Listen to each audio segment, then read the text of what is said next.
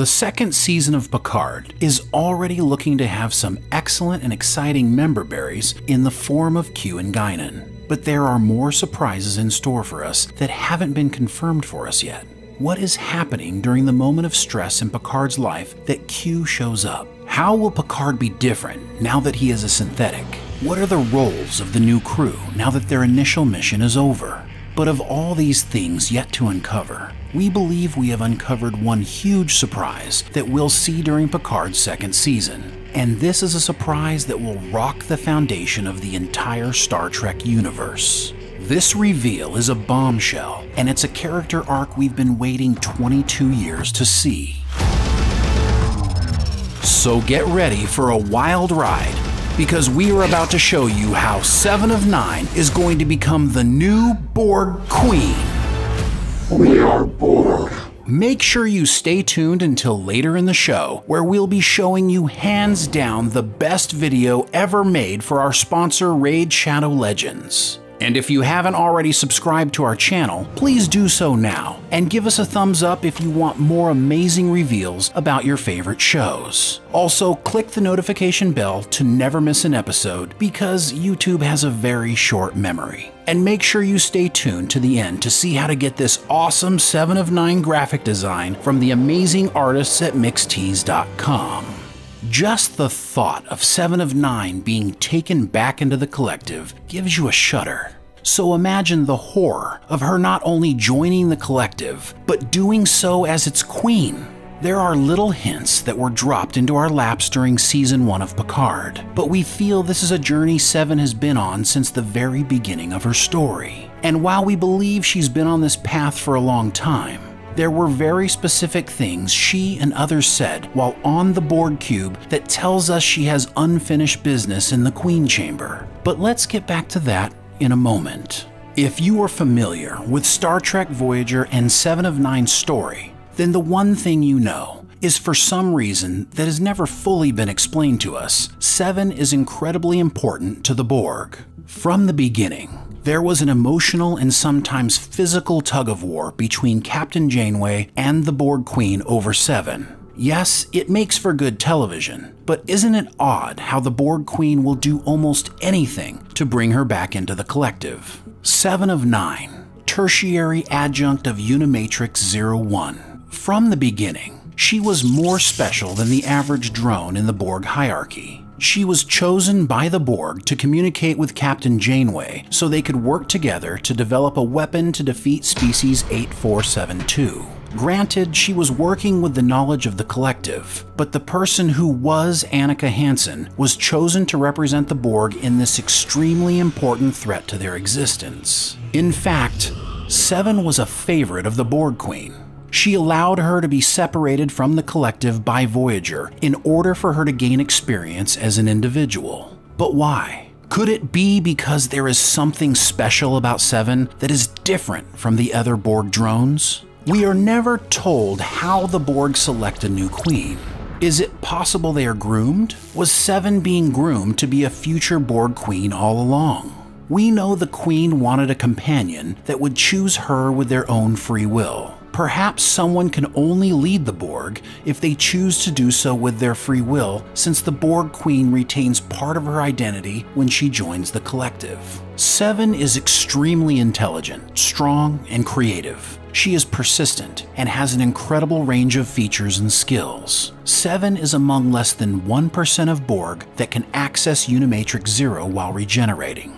And among those, she is the only one who can remember it when she wakes up. No wonder the Borg Queen calls 7 unique and her favorite. Unlike other Borgs who have been severed from the collective, 7 retains an enormous amount of information. Picard barely remembers his time with the Queen, but 7 seems to retain almost everything. Perhaps this is intentional.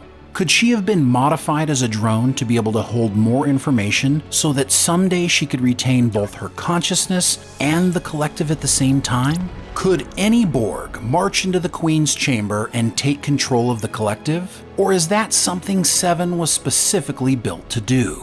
Were they preparing her to be a queen from the beginning? Let's get back to that in a moment.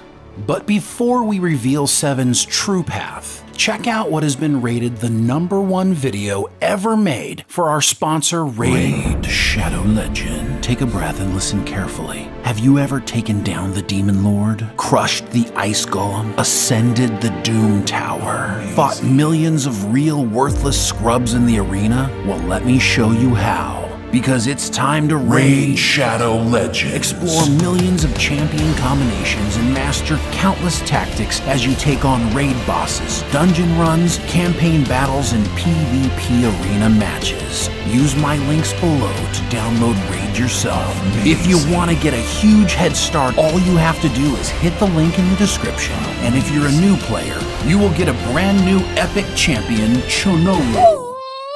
200,000 silver, 1 XP boost, 1 energy refill, and 1 ancient shard as soon as you get in game. And join me in the ultimate Raid Shadow. Extra rewards good for the next 30 days only, so hurry up and download today.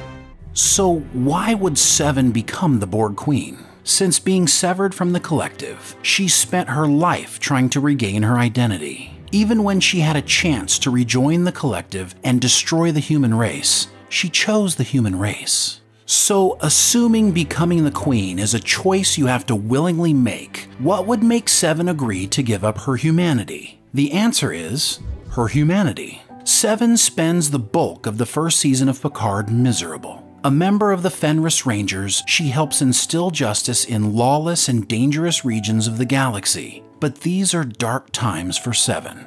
The transition from an unapologetic, by-the-book member of the Voyager crew to a vigilante revenge specialist with a chip on her shoulder began 13 years before the events in Picard. Icheb, a former Borg drone whom Seven helped regain his individuality in the last 2 seasons of Voyager, had become like a son to her. In the 5th episode of Picard, we see a flashback of Icheb being torn apart on the operating table, fully conscious and with no anesthetic. He's being ripped apart by a chop doc who is selling Borg parts on the black market. Seven shows up too late to save him and has to put Icheb out of his misery with a phaser. Seven is unconsolable and commits herself to tracking down the person who ordered Icheb and the other Borg ripped apart. She has spent the past 13 years on this mission. This hunting down of the Borg for parts cuts deeper for Seven than it might for others. One of the reasons Seven was able to regain her humanity was as a result of her attempts to help the Borg. Whether it is Icheb, the Borg 1, who was created by her nanoprobes and the Doctor's holo-emitter, the 3 Borg from her original Unimatrix, or saving Unimatrix Zero from destruction by the Borg Queen. It is clear that Seven's path to finding her humanity was paved by helping Borg in need along the way. Now, in 2399, Seven is at the end of a long road of helping and getting revenge for Borg who were in trouble or wronged. And this path has ended at a giant Borg cube filled with beings severed by the collective and enslaved by Romulans. Whatever is a Borg sympathizer to do? The big mission here is supporting Picard, but you can bet that deep down, what Seven really wants to do, other than play kissy face with Rafi, is free the Borg in captivity and help them achieve their individuality. Perhaps not just these Borg, but others as well. But hold on to that thought for a moment. One of the highlights of the first season of Picard is when Seven becomes queen of a micro-collective on the Borg cube. She realizes that this is the only move they have to stop the Romulans, but she is disgusted by the idea of assimilating others, and she fears that once she starts, she may not want to stop. Once the cube is wrestled from the Romulans, Elnor, in awe, asks if she is going to assimilate him now. After a pause, she responds, Annika still has work to do. And Seven releases herself from the collective. We believe this action is a big reason why Seven will become the Borg Queen in Season 2. But more on that in a moment. First, it's important to get a feel for what Seven says to others after this experience. She tells Picard that for a moment, when she was connected, she could see everything. That short sentence says so many things. Yes, she could see the events unfolding that would allow her to help Picard, but what else did she see? Perhaps she saw other dislocated Borg severed from the collective and in need of help. When Elnor looks around at the ex-Borg and asks if they would be better off dead because no one likes them, they have no home, and they don't belong anywhere, Seven responds by asking him if she is better off dead. She says she is an ex-Borg, has no home, and doesn't belong anywhere. Just put a phaser to my head and get it over with. The moment is supposed to be one of hope, as Elnor tells Seven, "Because I'd miss you." But the deeper reality is that this is exactly how she feels. She sees herself as a mirror image of these ex-Borg on the cube, and deep down she knows, as has happened time and time again with her, that helping them is in essence helping herself. And this is a deep part of Seven's character. Seven doesn't have many big moments in Picard following her Micro Queen scene. But every scene she does have is filled with very specific dialogue that is unessential to the main story, unless the ultimate goal is to get Seven back in that Queen chamber. Seven's words to Captain Rios are important at the end of the season. She admits the wrong of killing people just because they deserve it. It's a moment of repentance and an opportunity for her once again to walk the path of righteousness. But perhaps the biggest seal on her fate is provided by Jean-Luc Picard's final words to her during the season. Seven tells him, "Keep saving the galaxy, Picard." And he responds to her by saying, "That's all on you now." Game, set, match. Seven's path to save is now set before her. Now that we've provided the evidence that we believe sets the stage for 7 of 9 to become Queen of the Borg, here is how we think it will go down. With Q appearing to be the main catalyst for the story arc in Season 2, Seven, a fan favorite, is the ideal character for carrying the secondary storyline. Michael Chabon, prior to stepping down from Picard, had suggested that Seven get her own spin-off series. With enough Star Trek irons in the fire for now, it would be better for Star Trek Universe head Alex Kurtzman to lean into the Seven character during Picard Season 2 and determine if it's worth the resources to give her a show of her own. Yes, it certainly is. After watching the latest trailer for the new season, it ends with Seven looking into a mirror and her Borg implants are gone. Is this a visualization of her individual human consciousness now connected and perhaps trapped as part of the Queen's consciousness with the collective? We believe that Seven's story will pick up with her trying to help the ex-Borg. She will come to the realization that there are more for her to help than she can possibly do on her own. She will have misplaced confidence in her ability to disconnect from the collective as a result of how easily she put it down during Season 1. This will allow her to justify becoming the Queen again in an effort to help other Borg believing she can control the collective and leave at any time she chooses. What we will learn is that when she told Picard she saw everything in her moment as the Micro Queen, she also saw scattered drones in her part of the Alpha Quadrant that were severed from the collective and needed help. She will initially start with the Borg cube she freed, and she will find success. She will begin to help them and see progress and feel that she can control the hive mind. This will lead her to reach out to more Borg. The more Borg she reaches out to, the larger the collective and the less hold her individual consciousness will have over the collective. She will find her individuality slipping away the more Borg she brings into her collective. She suddenly feels the desire to assimilate and to reach a perfection which is a key ideology for the Borg. She will eventually come to the realization and desire to connect to the overall Borg collective. But didn't Janeway destroy the Borg with her neurolytic pathogen? Apparently not. During Picard Season 1, we learned that the Romulan ex-Borg Ramda went through the admonition 14 years earlier and was assimilated sometime after that event. If Admiral Janeway allowed herself to be assimilated to destroy the Borg in 2378, how is it possible that Ramda was assimilated after admonition, which was in 2385? This was quickly glossed over during Season 1, but obviously answers the question of whether Janeway destroyed the Borg completely. The answer is no, and now Borg Queen 7, whose humanity is slowly slipping away, is hell-bent on connecting with the rest of the collective. The only problem is, if she does, her individual consciousness will be forever lost to the Borg.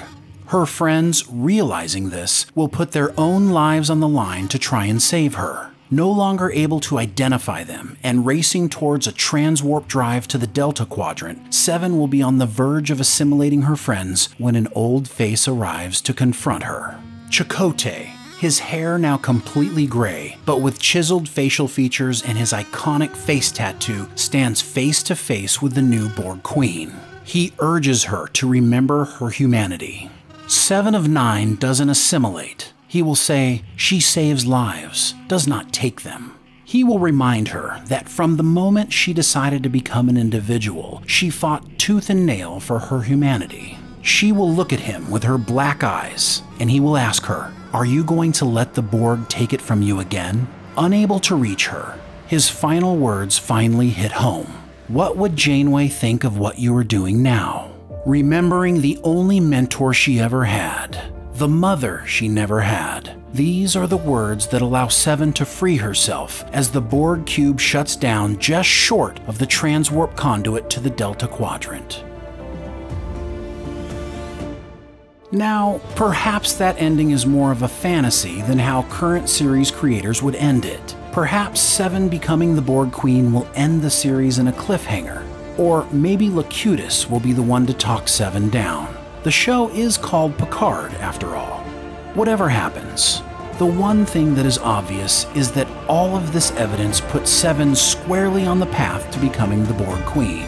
It's not a matter of if, only when. Resistance is futile. What do you think of Seven becoming the new Borg Queen? Let's talk about it in the comments below. Also, check out this Star Trek-inspired 7 of 9 graphic design at mixtease.com and get 20% off your purchase by using coupon code THEPOPCAST. The link is in the description below. Don't want the show to end? Become a Popcast member by hitting the Join button to get exclusive content including special member live streams, Discord privileges, behind-the-scenes access, and so much more. Click Join and let's hang out. Also, make sure you head over and subscribe to the Popcast Unleashed for discussions, updates, clips, and other special videos. Click on the link below. Until next time,